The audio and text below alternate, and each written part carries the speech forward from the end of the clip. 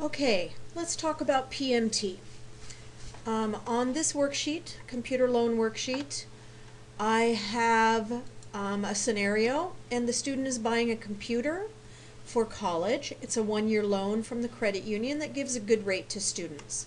The student has saved $200 and the computer will cost $1,000. So we know the cost of the computer is $1,000. We know the student has saved $200.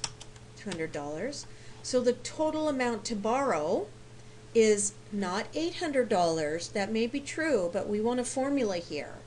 The total to borrow is equal to this minus this, because we might want to manipulate these. Maybe we decide that we want a more expensive computer, a $1,200 computer, and we only want to put $100 down or something like that. So we want to be able to manipulate this number, and to do that we have to make sure that this is a formula and it will always update for us. So I'm going to leave it as what we have now. We know that the interest rate is 2.5%. We absolutely have to add the percent here. And then we can do our monthly payment. Now it already says up here it's for 1 year. We're going to add a row down here to insert for years, but we know it's a 1-year loan, so I'm not going to worry about adding that row in here to manipulate that data. So for the PMT, I am going to use the function box because I want to look at some things in here. And I don't have PMT up here, so I'm just going to type PMT and tell it to go find it. And of course it found it for me right away. And it's in the financial functions if I wanted to search through all the financial functions. They're alphabetized, and I could look for PMT. I would find it there as the PMT.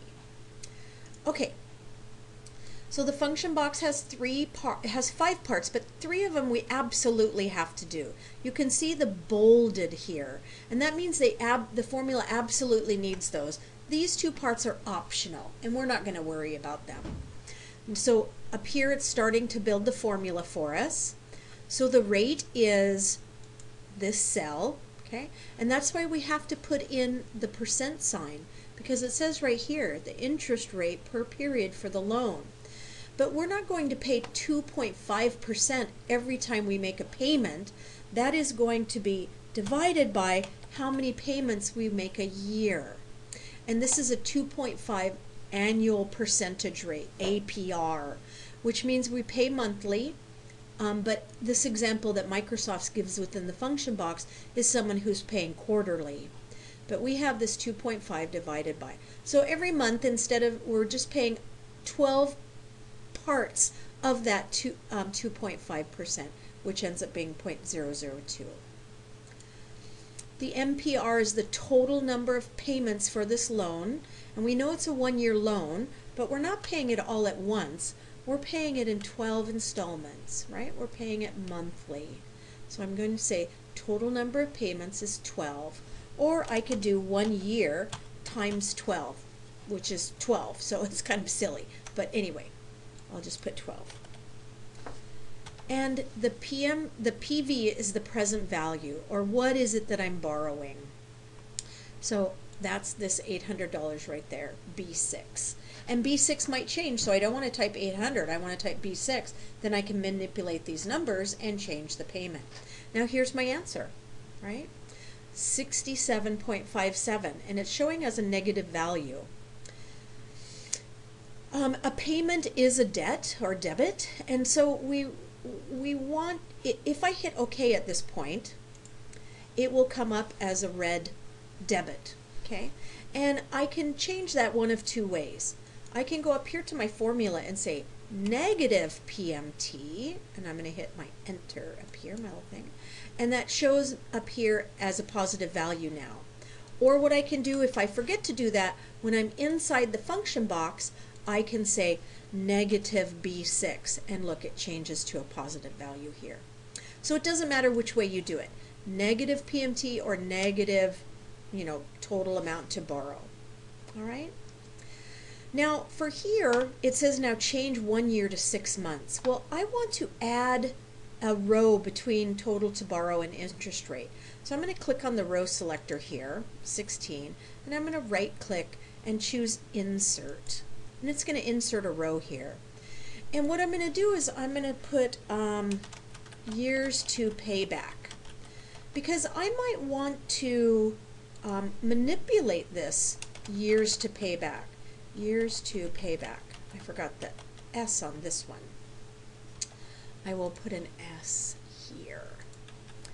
Because even though I say change it to 6 months here, I might want to change it to 1.5 years and see how my monthly payment changes.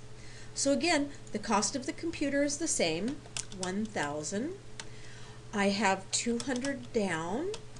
I'm going to borrow this minus the total cost minus the down payment. And the years to pay back is 6 months, which is half a year, right?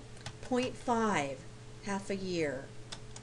My interest rate is 2.5%, again.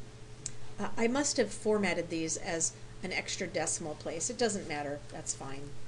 Okay, and so the PMT in this case is going to be only slightly different. So I'm going to open my function box.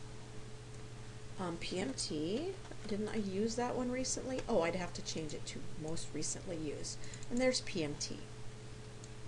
All right, so my rate is this divided by 12 because I pay every month. My MPR is the total number of payments for the loan. Well, in this case, I have 0.5, which I'm not paying 0.5. I'm paying 0.5 times 12, right?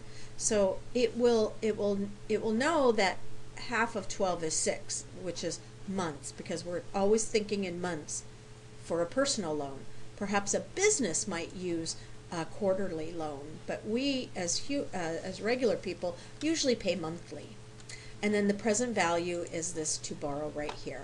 So it's telling me right here, if I want to do it in 6 months, it's going to cost me $134 a month. We know that this one's a 1-year loan, but this one is a 6-month loan. So it's kind of nice to have that years to pay back in here so that we can see or manipulate that rate also. It came up as a negative number, so I'm just going to say negative PMT and put it in there, and then it comes up as a positive value for me. And then maybe I want to pay it off in 9 months, which is 0.75 of a year, right? So I can play around with this, 1.5. Okay? Then I could say, well, maybe if I take 1.5 years, I want to buy a more expensive computer, and I only want to put down $150, and I'll take $50 and buy paper and printer ink and stuff like that. So you can start manipulating. The more areas you give it to manipulate, you can manipulate it more. So let's put this back at 0.5. Let's put this back at 1,000 and this back at 200. So when you turn in this worksheet, it'll look like this. And then it says that this will be taken out of one of the expense categories on the first page. So you can see that what this means, this will be taken out, means the payment will be taken out.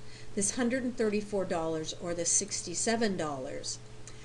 Which loan should he or she use or do, and out of which category should it be taken? And what that means is you need to look at this back to this first thing and say the expenses, the loan for this computer has to come from somewhere. So is it going to come from room and board? No, that's probably not something you can take or change. You'd need something that's miscellaneous. So the freshman year, is $936 enough to pay for this loan? Well, not really. Okay, neither one of them. But you can decide, you know, which one. Maybe it's going to be entertainment. So if you're going to have a computer, you're going to do more Netflix in your room instead of going to the movie or something like that. So that's what this is about. So which category would you take it out of and why? And then the second one here is about this bike, this electric bike. And this is just a, you know, graphic. You can move it anywhere you want to. And the second year the student buys an electric bike as transportation. Create 2 loan scenarios for this $2,000 bike, and you decide the details. So we know that the $2,000 is going to be the same. but how much is the down payment, what is the interest rate, what kind of loan could they get back, and how many years in this second scenario down here, how many years are you going to take to pay it back.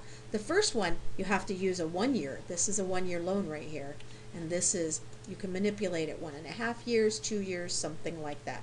Just imagine that it should be paid off by the time the person graduates school. So, you know, if he's buying the second year, you really only have 3 years to pay it off. Okay, if you have any questions, ask your instructor.